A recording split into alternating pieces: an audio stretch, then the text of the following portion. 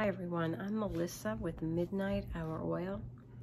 I wanted to come out today and share some things with you, but first of all, just to explain why I haven't been out on YouTube for a little while. I lost my sister, my older sister, Mary Beth, about a month ago, and it was a very tough blow for me and for my family. She had been sick for a while and in and out of the hospital.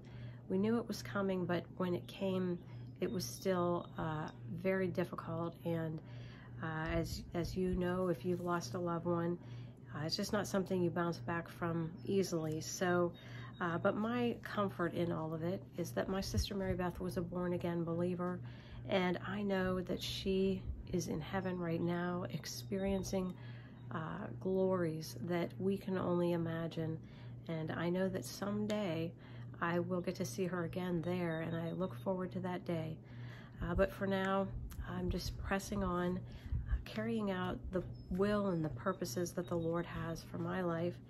And I wanted to share something with you as I was pondering some things today and thinking about just how much the trials and the difficulties we go through remind us of how weak and helpless we really are, and how much we need the Lord Jesus and our Heavenly Father to help us through these times. It reminded me of a dream and a vision I was given years ago. It was a vision within a dream, and the message the Lord gave me in this vision.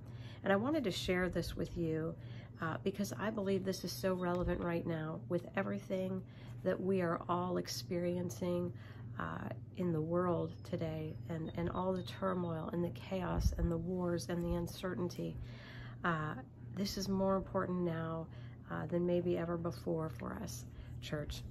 And so in this dream vision, I was under the ocean, and I saw something in front of me, and it was kind of squiggling through the ocean. And the voice of the Lord said, what does this remind you of? And as I looked at it, nothing really came to mind. So the Lord prompted me, and he said, a snake? And I said, yes, it reminds me of a snake. And then the Lord said, I have placed things on earth and in the sea to remind man that he needs me. Again, he said, I have placed things on the earth and in the sea to remind man that he needs me.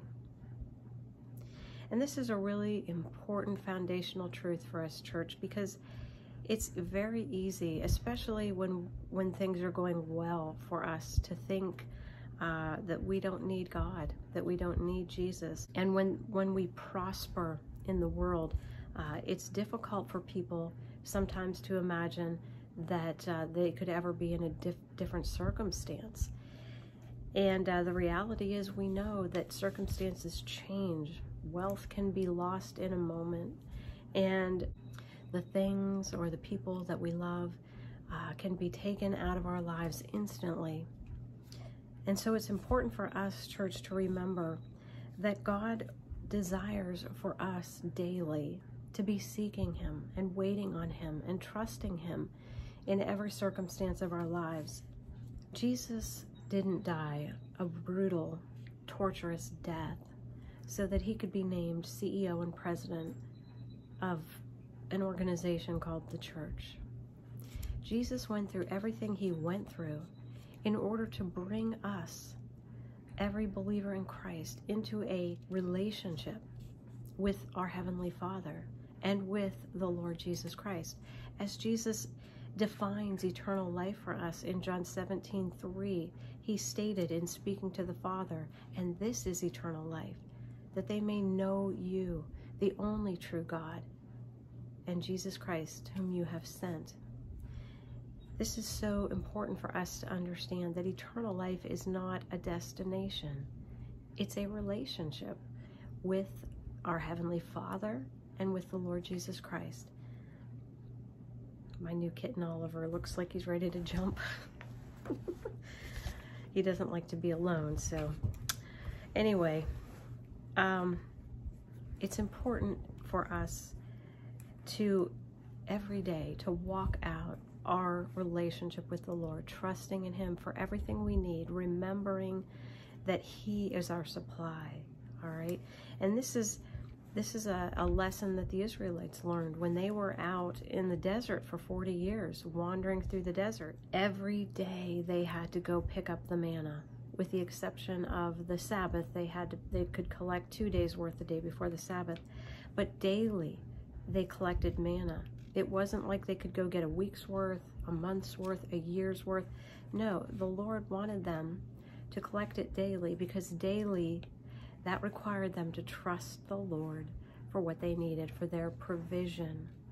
All right, and right now, maybe more than ever, we need to trust the Lord for our provision.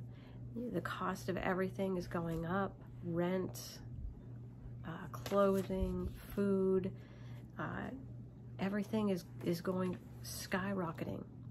And it may be a temptation to think ahead down the road, a week, a month, a year, what am I going to do? But what the Lord wants us to do, I believe, is to turn to Him today and put these concerns in His hands and ask Him for His provision and trust Him for His provision, because the Lord will take care of His own.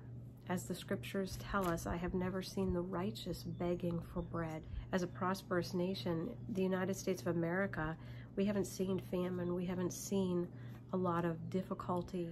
We are entering into a time where things may be uncertain.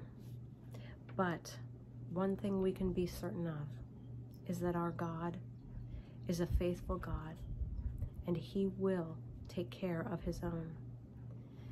I hope and I pray that you are all prospering and doing well. And I pray that you are trusting in the Lord with all your hearts and walking with Him daily and staying in His peace.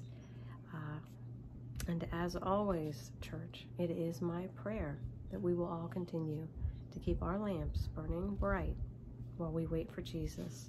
I love you all. God bless you.